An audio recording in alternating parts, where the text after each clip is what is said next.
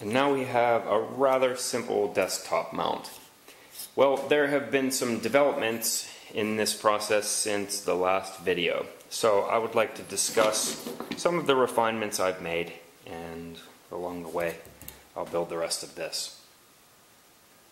At the very beginning, the idea was to have this stationed on the desktop in some kind of base that wouldn't fall over. But I just couldn't come up with a design that was sufficiently simple. Everything just required too much desk space, and then that kind of defeats the purpose of having a space-saving lamp. The next approach I took was to try to come up with some kind of mechanism that would clamp to the underside of a desk, but I wanted it to be able to be versatile enough to adjust to just about any desk, and to come up with some kind of design that would be simple enough. I'm just not good enough. I toyed with a couple different ideas, some cam related and leverage related things, but then, you know, the new problem becomes, do you really want to bump your leg off of the underside of it, or not worth the trouble. Also, another consideration is how many pieces you end up using. So ideally, let's just save all of these pieces and just apply them to the top, and then it makes this much simpler. If you've already seen the first video, then you'll remember that I said these long ones, the longest parts at the very base of the lamp, were 6 inches. I've changed that to 5.5 inches, and the reason for that is to keep the 2-inch spacing consistent between the holes. That way you have a center hole that can apply to each side. It's just, if you don't do this, you end up with compatibility issues. So these pieces are 3.5, these are 5.5, and these 6-inch ones are obsolete. Imagine that this is the leading end of our lamp, and we affix this goofy thing to the end of it.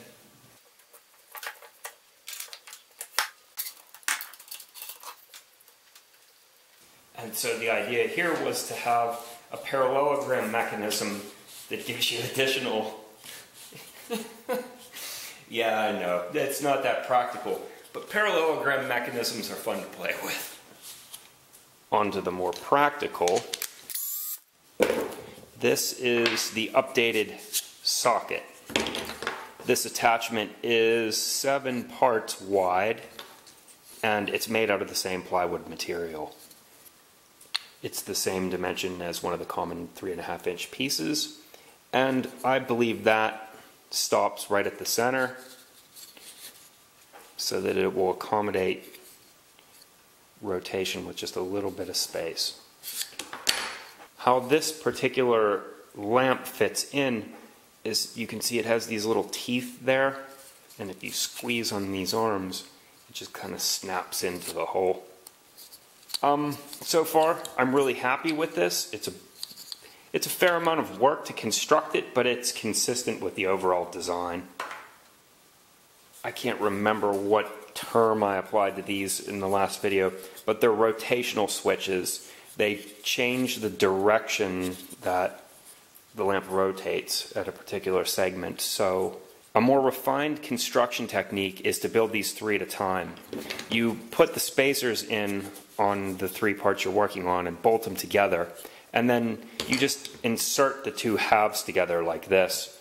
So you're gluing all 6 at a time. It's much easier, and it's just not as much playing around. It still turns a really solid result. You'll be moving through most of the construction processes with packages of 6 like this, and in doing so you can use these circles to trace this radius around your parts on the sander. The problem becomes these bolts that wobble on the base of the sander, so a little gizmo like this gives you a flat spot that will more easily ride on the deck of your sander. Once you have the radiuses finished, you would take out one bolt and just spread these apart, and you already have the assembly half made.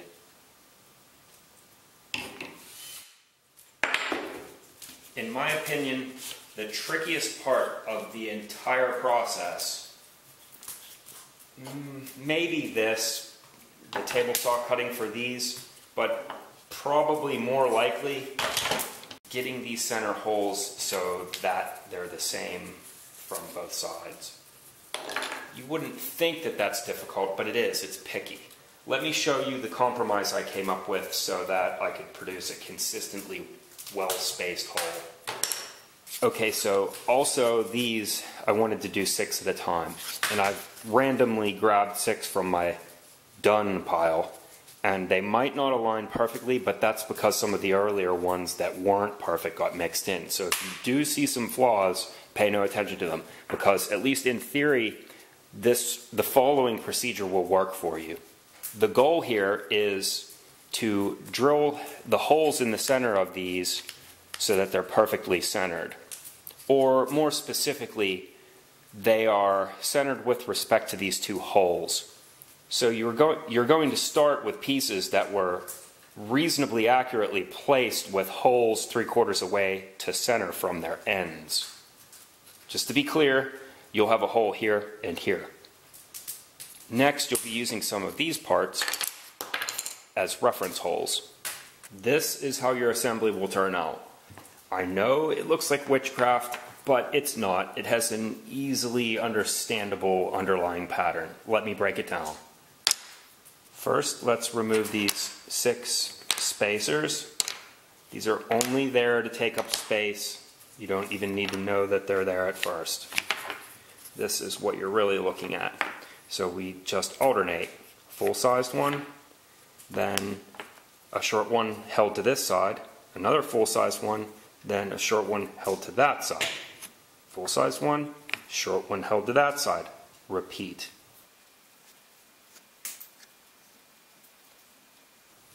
Your gut reaction is probably, that's way too complicated, but I assure you, if you try to do all of these processes without building this, you're going to end up spending more time in the long run.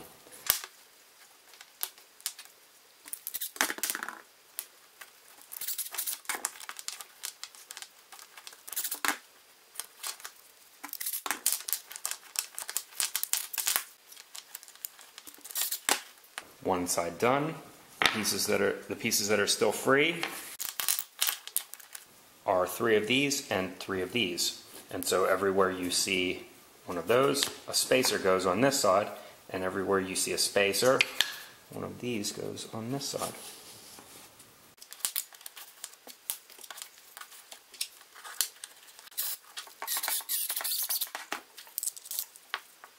Stay with me.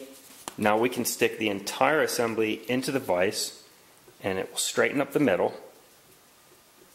And now we can drill out the center point right where it is, starting from this side. Because this center hole is marked and placed by this one, and we won't get very far before the one that's coming from this side corrects it, and so on the whole way through. And you'll have perfectly spaced holes. As an added bonus for going through all this nonsense, you can now stick this thing on the underside and sand all 6 of these radii on both sides. In summary, in terms of net time spent, this thing probably pays off. And it just makes a much nicer end product.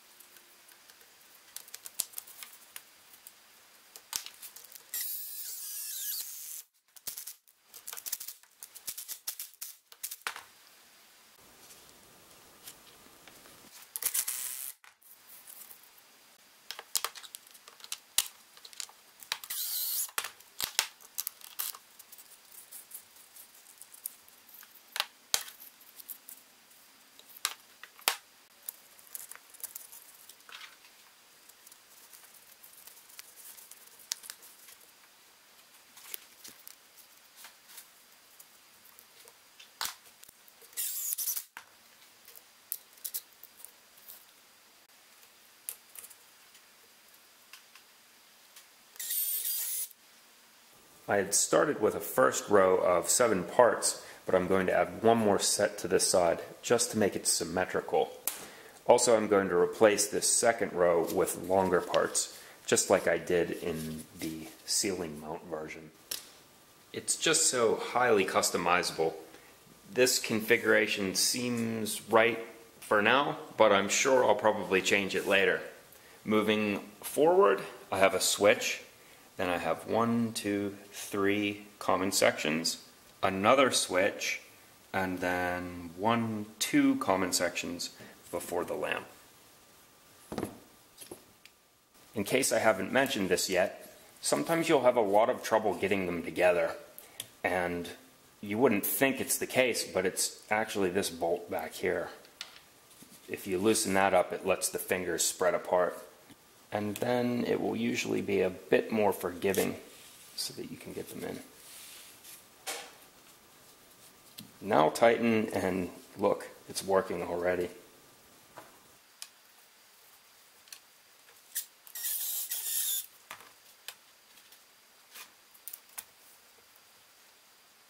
I have trouble believing that it's this effective. You have to see this.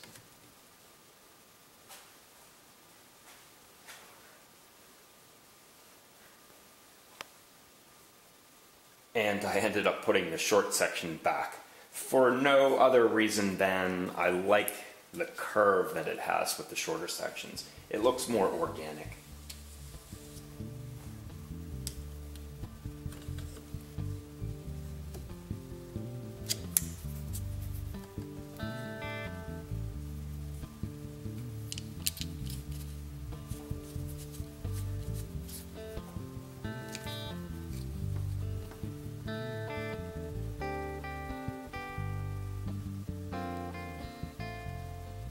As of yet, there's no switch, but tinkering is the nature of this thing. If you like to tinker, this is perfect for you. It has over 9,000 positions, but you have to kind of learn how it works. It's nice that it can rotate so easily on the clamp itself. That gives it a lot of flexibility.